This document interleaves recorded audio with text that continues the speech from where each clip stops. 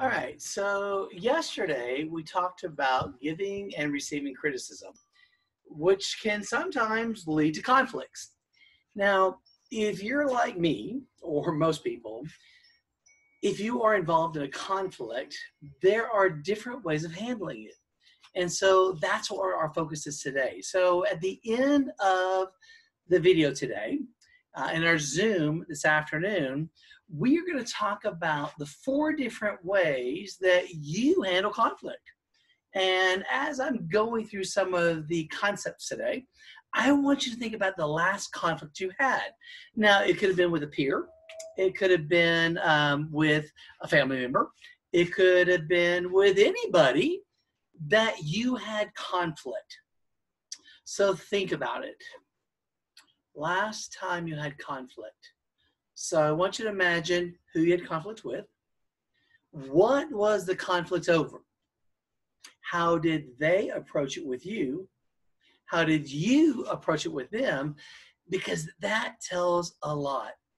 In today's society, especially in the workplace, more and more times you are called to work in a group.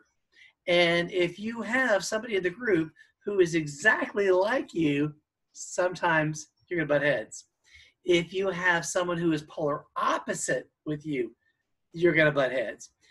No matter what the situation is, when you are working with somebody, there is the potential for you to have conflict. How do you handle that? So today we are going to be looking at how to handle conflict in a group. So let me get this up. Just a few slides today. So there you go. All right, so you kind of got the preview a little bit. Let me move myself up out of the way. Yeah, so in a conflict, there's one way of doing is competing, working to win. You don't care about anybody else. All you want to do is win, win, win, no matter what. All right. Are you a competitor in the conflict? Do you want to come out winning? Now, back when I was a kid, and you know my background, after I started learning conflict, I wanted to win no matter what, because I didn't want people to take advantage of me, or at least that's what I perceived was happening. So I think as I've gotten older, gotten a little more mellow, most of the time I don't compete in conflict. I don't have to win in conflict unless I feel like there's a line in the sand I want to draw. So are you competing? Are you a competitor? Do you want to win? And you don't care about anybody else. Another one is compromise. Are you give and take? Are you trying to find a solution?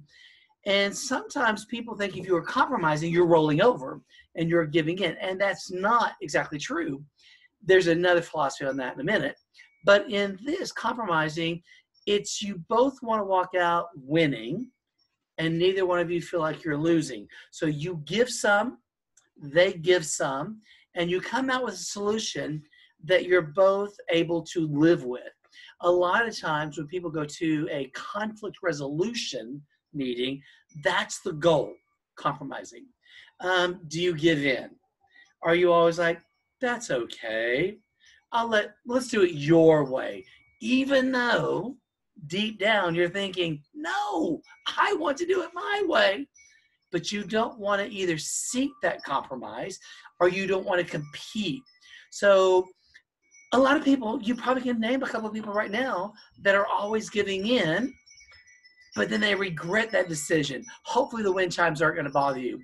I'll look at it later. And you always put everyone else above you. Sometimes that's good. Sometimes it's not. And probably you're thinking through, well, I do a little bit compete. I do some compromising. I give in some. Or do you just avoid? Withdraw from the conflict. You don't even participate in the disagreement. You become very passive. You act like it doesn't bother you. You act like you don't want to find a solution. You don't say you're putting there, just like. So thinking in terms of that, competing, compromising, giving in, avoiding. So remember, I told you to think about your most recent conflict. Who was it with? What was the situation? What was their goal? What was your goal? How did it end? So you're going to take it from your perspective. Were you competing? Were you compromising? Were you giving in? Are you just like, hands up? I'm just going to avoid it. So that's kind of what your assignment's going to be right now. Think about this chart here. Now, you might want to write this chart down or definitely have it in your notes. So which is you? Because this is what we're going to focus on in our Zoom this afternoon. You have the win-win. So think about that. What would that be? So competing, compromising, giving in, avoiding. So win-win. Compromising. Win-lose.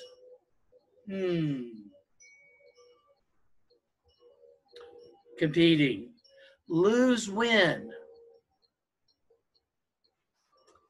Giving in. Lose-lose. Avoidance. So when you think about the four here, they can go in this grid. And so in a win-win scenario, both sides feel good about the resolution of the conflict. Both claim their interests are met. So again, this would be compromise. So in your scenario, if this is the last conflict you had, you would be compromising to get a win-win. Win-lose. Dude, you lose. I feel good. I don't care if you feel bad. What are the chances of us having a positive relationship in the future? Not very likely. So a win-lose is that competing. So I hope you're understanding. I'm trying to give you the two by two, the four grids, and attach them to the other four. So the lose-win. I lose. You feel pretty good here. I feel pretty bad here. The chances of us having a positive communication in the future, not so much from my perspective. Now, if this is the scenario and I gave in, you totally want to have conflict with me again because you know I'll give in. I might move to the avoidance, which is the last one. We get nowhere. The conflict is unresolved or resolved in a way that neither side gets what they want. Chances are it's going to be remote as well. So you have competing, compromising, giving in, avoidance. That was the first slide. So when we take them to here, the win-win is the compromise. The win-lose is the competing. The lose-win is giving in. And the lose-lose, well, that's avoidance. So this is what you're going to be doing. Now, there are two videos that you should have watched. I'm sorry, one video that you should have watched before this video. So based on that video about conflict resolution, and it's a really good one. I hope you watch it because it makes this presentation fit so much better. So which one are you? Were you the competing? Were you the compromising? Were you the giving in? Were you the avoidance? Were you going win-win, compromising, win-lose, competing, lose-win, giving in, lose-lose, avoidance. So you're going to write a half a page, 12 font, you know it's expected. And again, thinking in terms of that last conflict that you had. Talk about conflict resolution in your perspective. What are you? Competer, compromiser, give in, avoidance, seeking win-win, win-lose, lose-win, lose-lose. Now, when you're doing this and you're writing your paper, be specific as you can. Now, if you don't want to mention names, that's fine.